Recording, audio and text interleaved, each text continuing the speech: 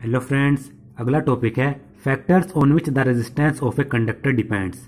किसी भी कंडक्टर का जो रेजिस्टेंस होता है वो किन फैक्टर पर डिपेंड करता है, ये इस टॉपिक में हमें पढ़ना है। इससे पहले एक एक्टिविटी कर लेते हैं 12.3। इसमें हमें क्या करना है, एक इलेक्ट्रिक सर्किट बनाना है जिसमें एक सेल होगी, एक एमीटर होगा, एक नाइक्रोम वायर होगा जिसकी लेंथ L होगी। इसको हमने यहाँ पर 1 से दिखाया गया है। ये हमने यहाँ से यहाँ तक का एक नाइक्रोम वायर लिया है जिसको 1 से डिनोट किया और एक प्लग की ली जैसा कि इस फिगर में दिखाया गया है। फिर हमें क्या करना है, की को प्लग कर देना है यानी की को क्लोज्ड कर देना है। और जब की को क्लोज्ड करेंगे तो एमीटर में जो रीडिंग आएगी उसको नोट कर लेना है। अब हमें अगला स्टेप क्या करना है, जो हमने यहां से यहां तक का जो ये नाइक्रोम वायर लिया था इसको यहां से निकाल देना है और इसकी जगह पर एक और नाइक्रोम का वायर लेना है। एक नाइक्रोम का वायर लेना है जिसकी थिकनेस तो सेम होगी लेकिन उसकी लेंथ दुगनी होगी। यानी हमने ये नाइक्रोम का वायर लिया था, इसकी थिकनेस जितनी थी इतनी ही थिकनेस का एक दूसरा वायर लेना है लेकिन इससे लेंथ में दुगना लेना है। अगर ये हमने यहाँ पर 5 सेंटीमीटर का लिया था तो इतनी ही थिकनेस का एक दूसरा वायर लेना है जिसकी लेंथ 10 सेंटीमीटर होगी। यानी इसकी जगह पर अब हमें ये वाला वायर लगा देना है जिसको 2 से डिनोट किया गया है। तो दुगनी लेंथ का हमने एक और वायर लिया जिसको 2 से डिनोट किया गया। वो अब इस यहां से उठाकर वो यहां पर ये लगा दिया इसकी जगह पर। जब हम इसकी जगह पर ये वाला वायर लगा देंगे, फिर से की को क्लोज करेंगे, फिर एमीटर में जो रीडिंग आएगी उसको नोट करेंगे। अब तीसरा स्टेप क्या करना है, अब हमें तीसरा नाइक्रोम का वायर लेना है। नाइक्रोम का ही वायर लेना है जिसकी लेंथ तो पहले वायर के जैसी होगी लेकिन वो थोड़ा थिक होगा, थोड़ा मोटा होगा। जैसा पहला वायर हमने लिया था, ये मान लीजिए 5 सेंटीमीटर का लिया था। अब हमने 5 सेंटीमीटर का ही दूसरा नाइक्रोम का वायर लेना है लेकिन वो थोड़ा मोटा लेना है। इसकी अब हमने ये जो दूसरा वायर लगा था इसकी जगह पर ये वाला वायर लगा देना है जिसकी लेंथ 5 ही सेंटीमीटर होगी लेकिन ये मोटा होगा। यहां पर लगा दिया, फिर से वही स्टेप, की को क्लोज्ड किया, एमीटर में जो रीडिंग आई उसको नोट कर लिया। और यहां पर दिया गया है कि जो थिकर वायर होता है उसका क्रॉस सेक्शनल एरिया लार्ज होता है।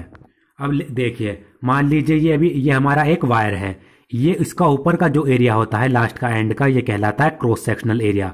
ये हमारा पेंसिल है वायर है, मान लीजिए सपोज करिए इसका एक क्रॉस सेक्शनल एरिया इतना है। अब इससे मोटा हमने कोई वायर ले लिया, मान लीजिए ये हमने एक मोटा वायर ले लिया, तो मोटे वायर का जो क्रॉस सेक्शनल एरिया होगा वो इसके मुकाबले आप देख सकते हैं ज्यादा होगा।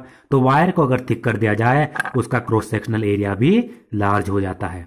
अब फोर्थ स्टेप क्या करना है, instead of taking a nichrome wire connect A copper wire. Fourth step में हमें नाइक्रोम वायर नहीं लगाना है बल्कि एक कॉपर का वायर लेना है और उसको फिट करना है सर्किट में। और जो ये कॉपर का वायर हम लेंगे उसकी लेंथ होगी वो पहले वायर के मुकाबले सेम होगी और उसका जो क्रॉस सेक्शनल एरिया होगा वो भी पहले वायर के जैसा ही होगा। यानी जो फर्स्ट केस में हमने ये वायर लिया था, अब हम कॉपर का जो वायर लेंगे वो 5 सेंटीमीटर का ही लेंगे, इतनी ही लेंथ का लेंगे और इसका जो क्रॉस सेक्शनल एरिया होगा यानी इसकी जो मोटाई होगी वो भी इसके जैसी ही होगी। फिर हमें क्या करना है, वही स्टेप, की को क्लोज्ड करना है। की क्लोज्ड करेंगे, एमीटर में जो रीडिंग आएगी उसको नोट करना है। इस तरीके से हमें ये 4 स्टेप करने हैं और एमीटर में रीडिंग देखनी है। फिर हमें हर एक केस में जो करंट में डिफरेंस आएगा उसको नोट करना है। Does the current depend on the length of the conductor.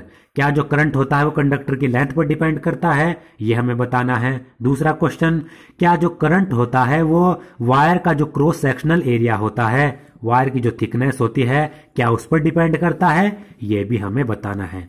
इसका ऑब्जर्वेशन है, it is observed that the ammeter reading decreases to 1/2 when the length of the wire is doubled.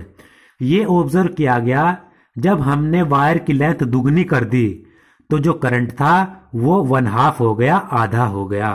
यानी wire जितना लिया, मान लीजिए भाई इसमें हमें 2 एम्पियर करंट आ रहा था, अब हमने जब वायर की लेंथ को दुगना कर दिया, सेकंड केस में वायर की लेंथ को दुगना किया, जो करंट है वो आधा हो गया यानी 1 एम्पियर हो गया। एक तो ये ऑब्जर्व हमने किया। और दूसरा observation, the ammeter reading is increased when a thicker wire of the same material end of the same length is used in the circuit. जो एमीटर की रीडिंग थी वो इंक्रीज हो गई, यानी करंट इंक्रीज हो गया जब हमने सेम मटेरियल का थिकर वायर यूज किया और सेम लेंथ का थिकर वायर यूज किया सर्किट में। मान लीजिए ये थर्ड केस में इसी लेंथ का हमने मोटा वायर यूज किया तो जो करंट की रीडिंग थी वो 2 एम्पियर से ज्यादा हो गई, 3 एम्पियर हो गई, 4 एम्पियर हो गई, यानी करंट ज्यादा फ्लो होने लगा जब हमने इसी मटेरियल का इसी लेंथ का थिक वायर यूज किया, मोटा वायर यूज किया। दूसरा ऑब्जर्वेशन, अब देखिए third observation, A change in ammeter reading is observed when a wire of different material of the same length and the same area of cross section is used. जब हमने same length और same cross sectional area का लेकिन different material का wire use किया तब भी ammeter की जो रीडिंग थी उसमें चेंज देखा गया।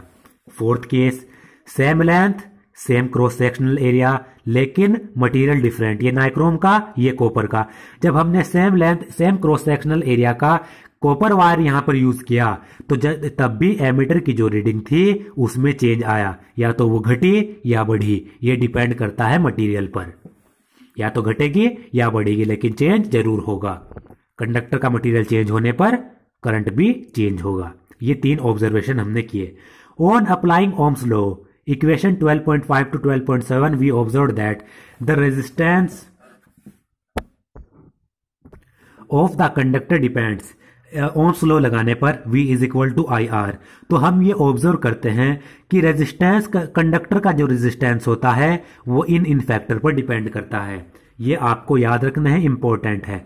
कंडक्टर का जो रेजिस्टेंस होगा एक तो वो उसकी लेंथ पर डिपेंड करेगा, कंडक्टर की लेंथ पर, दूसरा कंडक्टर के क्रॉस सेक्शनल एरिया पर डिपेंड करेगा, या फिर कहें कंडक्टर की थिकनेस पर डिपेंड करेगा रेजिस्टेंस, थर्ड मटेरियल के नेचर पर डिपेंड करेगा। तो रेजिस्टेंस कंडक्टर की लेंथ पर, कंडक्टर के क्रॉस सेक्शनल एरिया पर और मटेरियल के नेचर पर, कंडक्टर किस मटेरियल का बना है उस पर डिपेंड करता है। ये 3 फैक्टर हैं जो रेजिस्टेंस को अफेक्ट करते हैं।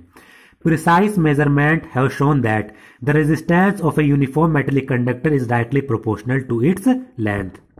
तो सही तरीके से मेजरमेंट से पता लगता है कि किसी भी मेटेलिक कंडक्टर का जो रेजिस्टेंस होता है वो उसकी लेंथ के डायरेक्टली प्रोपोर्शनल होता है और उसके क्रॉस सेक्शनल एरिया के इनवर्सली प्रोपोर्शनल होता है। तो क्या है, resistance directly proportional to length and resistance inversely proportional to area. दो चीजें हमें पता चली, resistance directly proportional to length, resistance inversely proportional to area. अब ये ऑब्जर्वेशन इनसे हम पढ़ते हैं। पहला, resistance directly proportional to length. इसका मतलब क्या है, जैसे जैसे कंडक्टर की लेंथ बढ़ेगी वैसे वैसे रेजिस्टेंस भी कंडक्टर का बढ़ता चला जाएगा।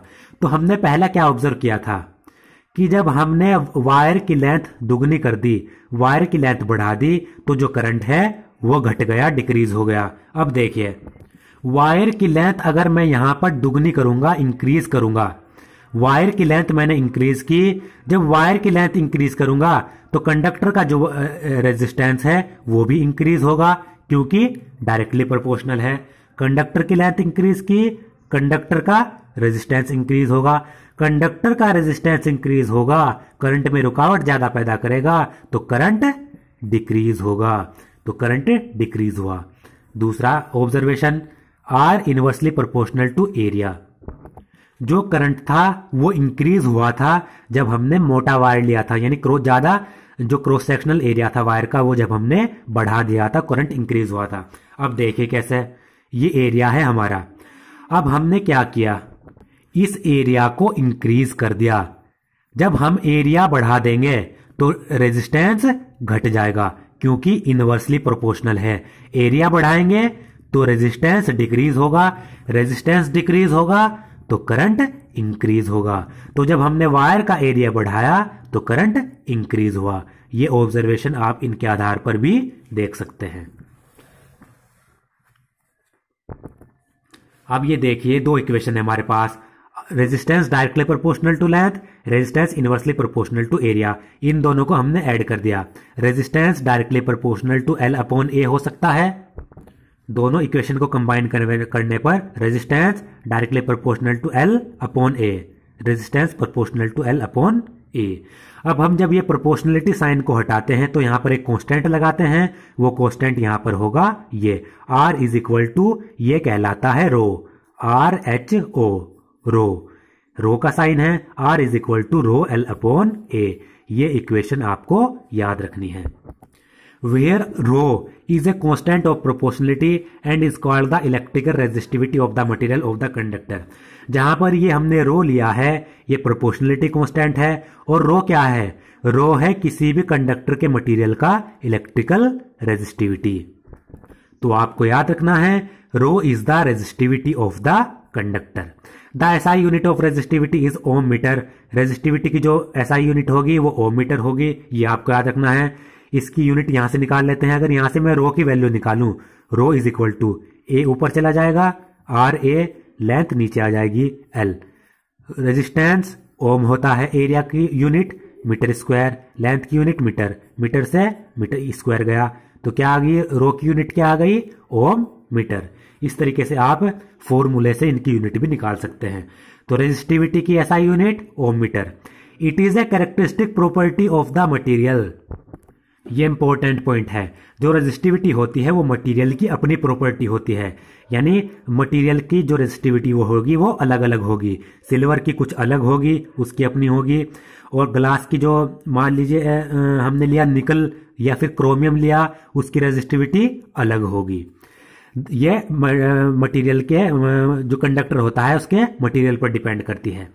The metals and alloys have very low resistivity in the range of 10 to the power minus 8 Om metre to 10 to the power minus 6 Om metre.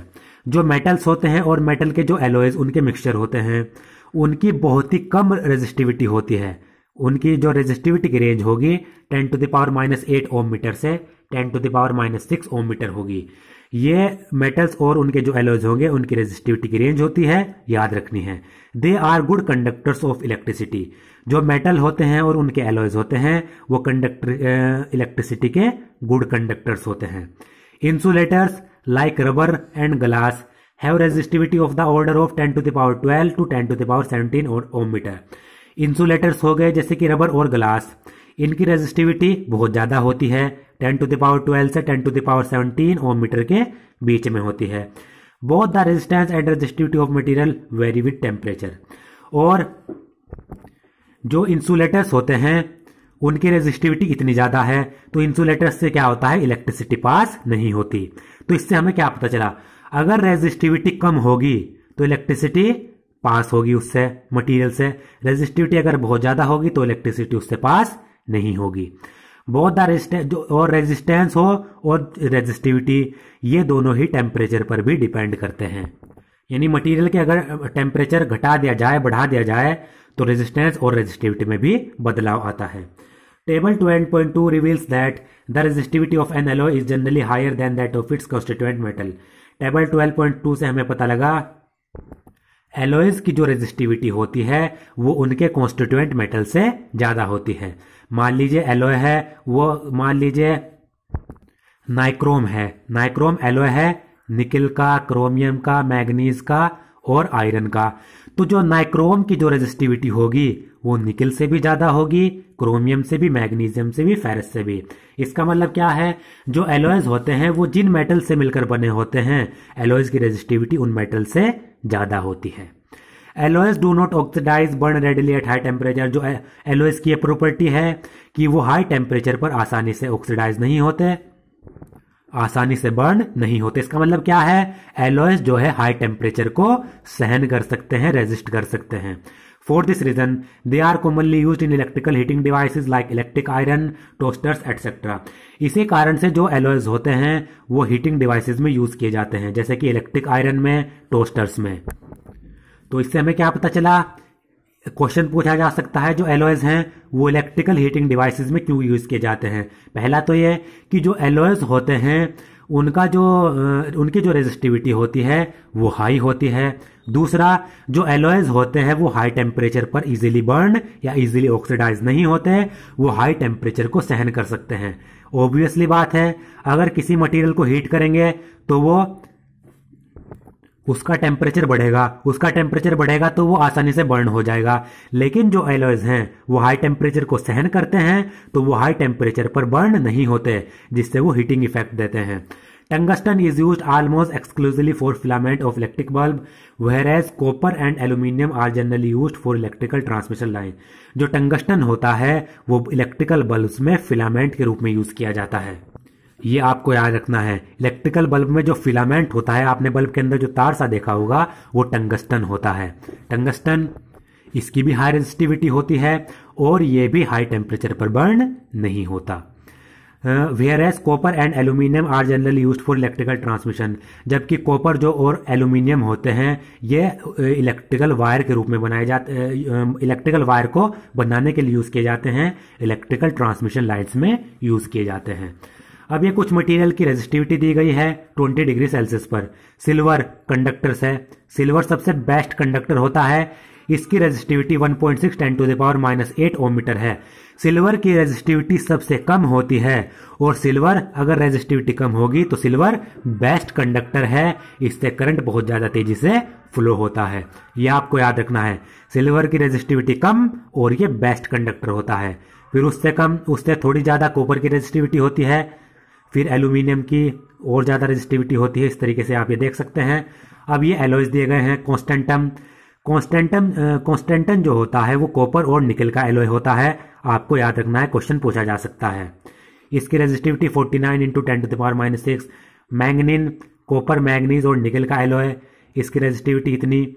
Nichrome, निकल, क्रोमियम, मैंगनीज और फेरस का alloy है, इसकी resistivity इतनी।